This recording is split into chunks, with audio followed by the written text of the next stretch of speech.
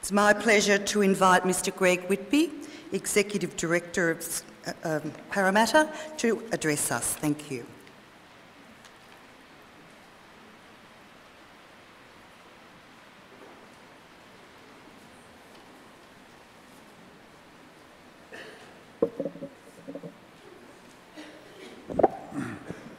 Welcome to our annual Education Mass. This Eucharistic celebration is the highlight of our school year. We are gathered around our Chief Teacher, Bishop Anthony, and the priests of the diocese to participate in the core expression of our shared faith.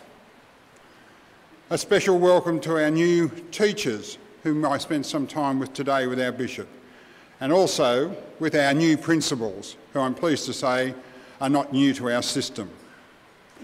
I would also join with the Bishop in extending a warm welcome to our colleague Dr Brian Croak, Executive Director of Catholic Education Commission New South Wales, Mr John Kitney, the Director of Corporate Services for the New South Wales Catholic Education Commission, and Mrs Rosalie Knott, Assistant Director. Mr Kevin Conley, MP for Riverstone, you are very welcome, and welcome particularly as a former colleague. Mr Paul Worthington, Executive Director, Confraternity of Christian Doctrine. Mr Otto Helfling, colleagues, who is the Executive Director of Catholic Care Services and a colleague in our work here in the diocese. We have apologies from Mr Dominic Perrottet, the MP for Castle Hill. Our gracious parish priest here, Father Peter, the Vicars General and the priests of the diocese, along with our teachers, support staff, principals and assistant principals, and my colleagues from the Catholic Education Office.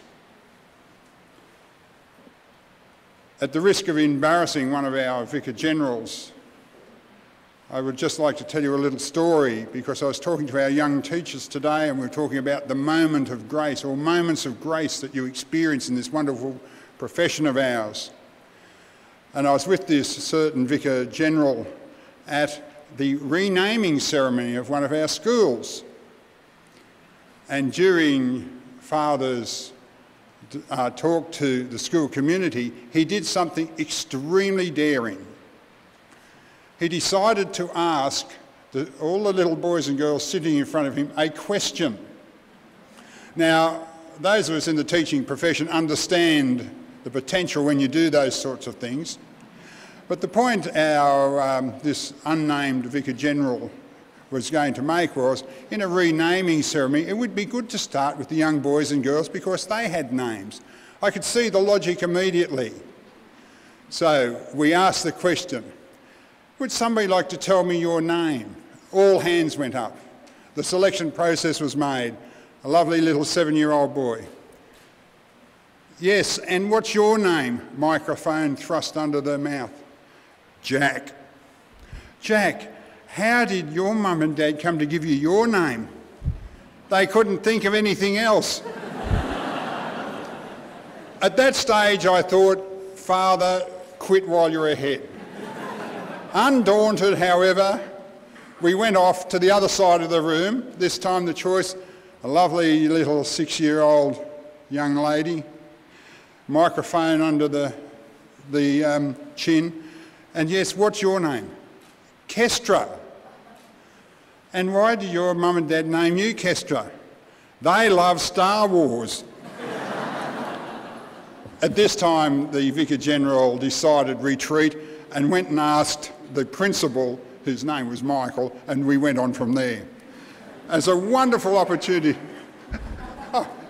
you could give a clap for our Vicar General. It's a wonderful experience, a moment of grace in our schools and in the work we do. While our new school leaders are about to be commissioned, the world will be watching and waiting to see who becomes the next leader of the Catholic Church. Much has been written and said about the papacy of Pope Benedict XVI in the recent weeks, but we can remember him as someone who reflected deeply on the Scriptures. In this local year of the grace, when we're encouraged to listen more intently to God's word, we can thank Pope Benedict for bringing the word to the people of God. As our Bishop has said, we have much to celebrate, and we go forward this year in a degree of confidence.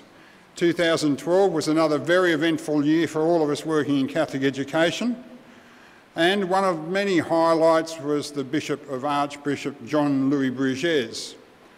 Archbishop came and spoke not only to Catholic education here in Parramatta, but to other dioceses, and he spoke about the challenges all Catholic schools face in an increasingly secular and demanding world.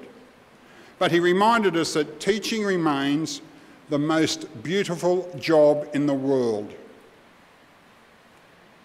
With that in our mind, let us look ahead. A few years ago, Harvard Professor of Education Richard Elmore wrote that teaching was not rocket science. In fact, he said, it was much more complex. Teaching is complex, but is also at the same time one of the most rewarding vocations that you can ever seek to hope to enter. In this year of grace, our chief teacher, Bishop Anthony, reminds us that every God-given opportunity is a grace, and it includes our work. And so this year, our system focus is directly on the work we do. More specifically, the work of teachers and what they do, and we call that teaching. As I've said to our system leaders when we gathered in January at the start of the year, it's all about good teaching. Catholic schools are essentially and deeply religious places. Their setting is religious, their culture is religious, and their reason for being is religious. They differ from other religious organisations in that their particular focus is on learning and teaching. This means that if a school is to be a good Catholic school, it must, first of all, be a very good school and a place of effective teaching and of learning. We have taken this year the initiative to support that teaching by putting faces on the data, by knowing deeply every individual in our schools, in every class and any learning space. And we know from decades of research that good teachers make a positive impact on student learning outcomes. So for every student in our school to improve their learning, we need every teacher in our school to improve their practice. This is, ladies and gentlemen, our collective responsibility as a system, as teachers and as leaders. This year we continue our emphasis on learning by inquiring who are our learners and how we can personalise learning, inquiring into what our teachers know and need to know, inquiring into the data and the evidence of how we can build and continue to grow our capacity. As we build on what we know and become more effective in what we do, we can share this part of the continuous improvement cycle. So our collective mantra for 2013 is inquire, respond and share. Too often our work is informed by narrow measures and limited evidence. We sometimes forget that behind the data and the evidence and the numbers are young people's lives. When you look at your students, what do you see? More importantly, who do you see? Do you see someone who can't or won't learn, or do you see the face of Jesus? As Jesus said, that you do to the least of these brothers and sisters of mine, you do to me. If one of our students in one of our schools fails, then we all fail. Just as we are one body in Christ, we are also a community of Catholic educators. We have a moral imperative to ensure that every student leaves our system with a high level of literacy, religious literacy and numeracy. And we want our students to be compassionate, creative and critical thinkers. We want them to value their Catholic faith and continue to enrich their religious and faith development through liturgical and sacramental practice. Our students are members of today's world and they are part of a local school culture and a global community. They will need to internalise particular values such as compassion, tolerance and a commitment to social justice, which will be the defining elements not only of their civic responsibility but as an outcome of their Catholic schooling.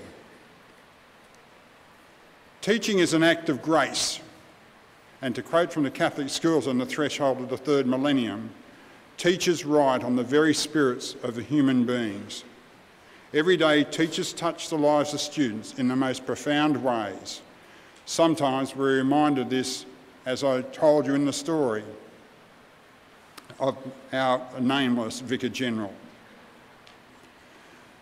The late Pope John Paul II urged Catholic teachers to approach their work with a great sense of adventure, a point I tried to make to our beginning teachers today, and I'd like to make again. As new teachers, this is an exciting adventure upon which you're embarking.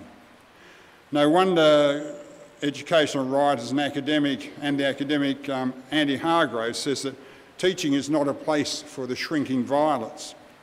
He's correct. It's for people with courage, conviction and commitment, people who are lifelong learners and people just like you. I wish you well in the work that you do on behalf of the Church of Parramatta.